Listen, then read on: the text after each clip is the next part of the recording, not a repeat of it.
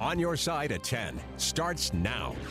Record-setting heat in Boise today. And that heat adding to the fire danger all across the state. We have got live team coverage for you tonight of the heat and flames across Idaho. Eric Fink is near Mountain Home, where wildfires are threatening homes and forcing road closures. Scott Raval is standing by with the latest on conditions contributing to those places. And Tina Jensen live near Castleford and one of the largest fires in the country. Let's first go straight to Eric Fink with the latest near Mountain Home and Idaho wildfires.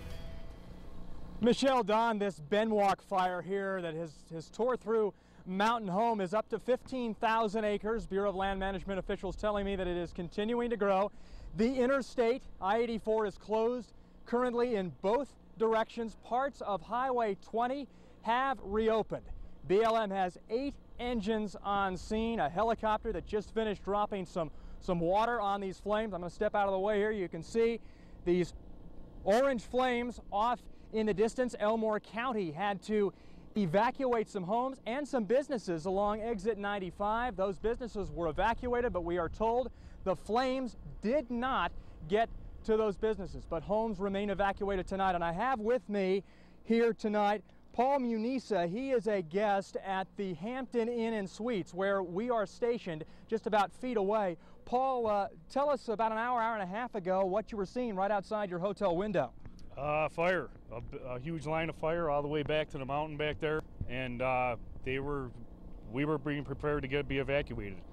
We had our luggages, and at the last minute they told us that it would probably be safer if we just stayed in the hotel. Why weren't you evacuated? What was the reason that they thought it would be safer for you?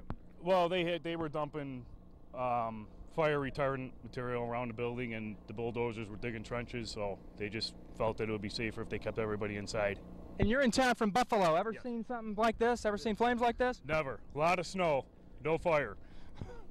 Okay. Paul, thank you very much. We will have the very latest for you a little bit later on in our newscast. Stay with us for continuing coverage of this fire here in Mountain Home. Live tonight in Mountain Home, Eric Fink, Today 6 on your side.